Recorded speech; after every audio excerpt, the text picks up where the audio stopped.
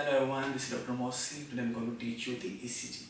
This is one of the most common teaching stages in OSCE exams. So basically we will be teaching the student. So we need to explain the student what is ECG, why we do ECG, how it is recorded, how the waves form, bit about the conduction system of the heart as well, how rate is recorded, how rhythm is recorded, and if there is any other abnormality like ST elevation. So what is ECG? ECG is basically recording of electrical activity of the heart.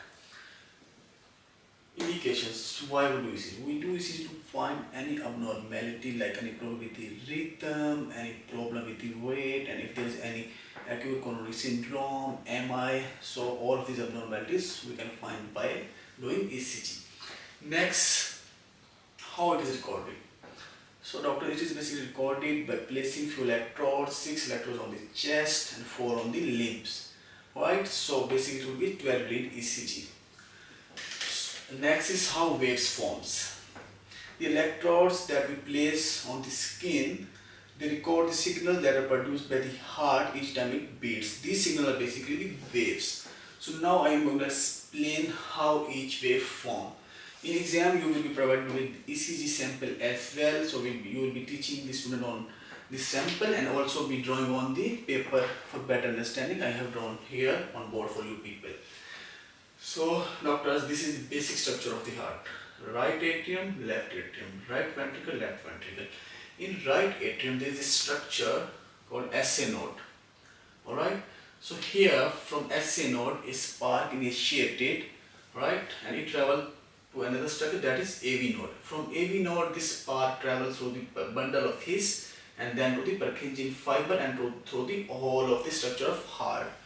So the spark that is initiated here at SA node, it causes the contraction of the atria and this forms the P wave. Alright, contraction of atria forms the P wave. Next doctor, this QRS complex, it forms by the contraction of the ventricles. And these T waves formed by the relaxation of the ventricle. Then student must be having a question in his mind that why there is no waveform for the relaxation of the atria. So the atrial relaxation is so small for milliseconds that it is masked by the QRS complex. Alright, so this is the basic structure of the heart conduction system and how these waves forms. Now I'm going to explain how to find the rhythm, the rate and the ST elevation in ECG. So doctors, how to find the rhythm first. So you will find the rhythm on the longest lead, that is the lead 2. You will simply place the paper, alright, so you will simply place the paper on the ECG, here on the ECG, and you will then placing the dots to calculate the distance between the R waves. If distance between two R waves is same, it means the rhythm is regular. Alright?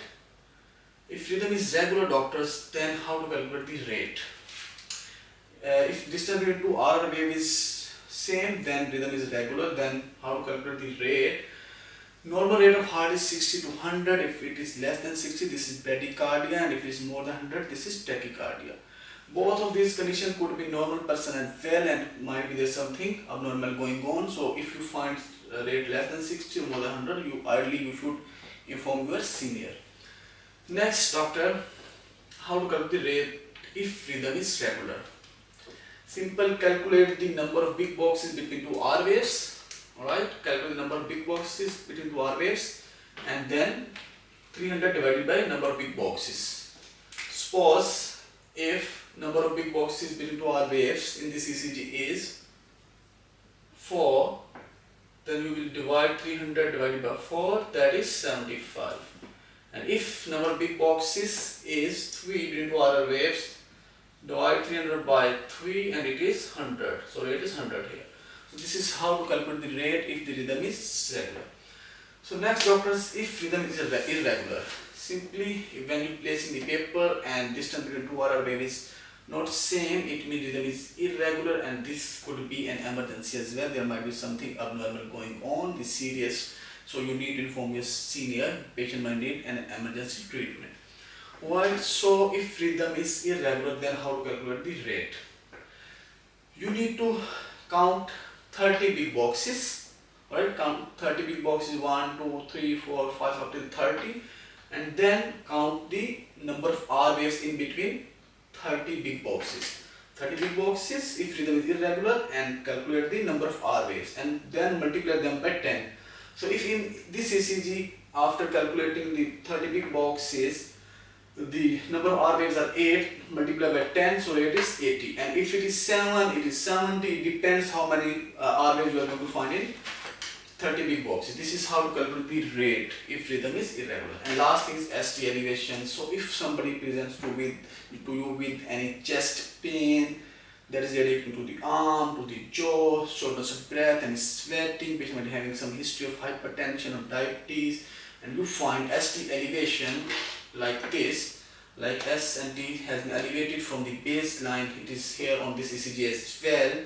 So this is acute emergency. Patient might be having myocardial infarction. You need to inform your senior. Patient might need emergency treatment. Alright, so this is all from the ECG. Alright, thank you so much.